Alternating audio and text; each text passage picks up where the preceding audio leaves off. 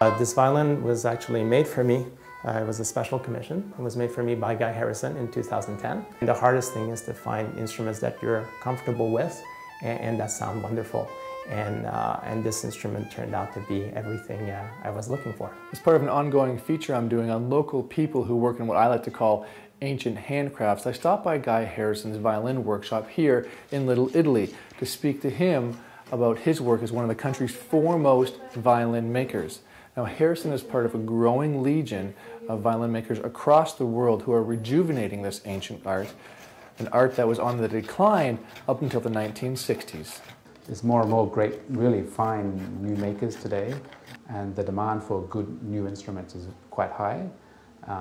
The price of old instruments has gone up a lot, and so they've become, a lot of great old instruments are really unaffordable for most musicians today, and which is a shame, but it does leave an opportunity for new instruments to be made.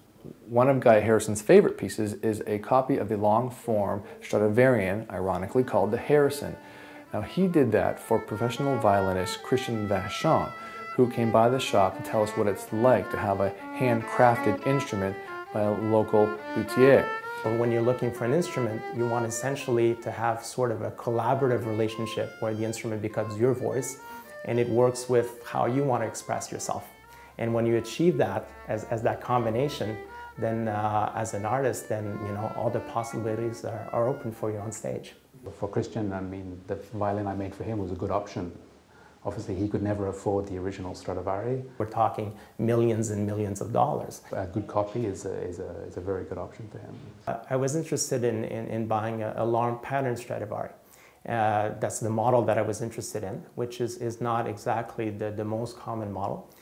There is a period where Strad was building instruments that were narrower but considerably longer. It's an early Strad, and there aren't that many around, and so certainly there are none here in Ottawa, that's for sure. So I traveled to a museum in South Dakota where there is one, a very good one. It's a well-preserved example, and the museum was very gracious and allowed me to spend a day measuring the instrument, taking notes and tracing the outline and so on. And so basically gathering all the information I would need to make a good copy of that violin. So I had CT scans on that violin, so it was quite a big project to pull all that information together and then start making the copy.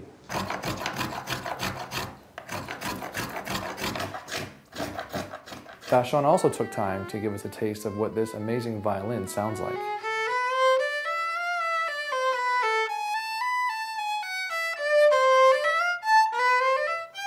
From Guy Harrison's Violin Workshop for Sun Media, I'm Darren Brown.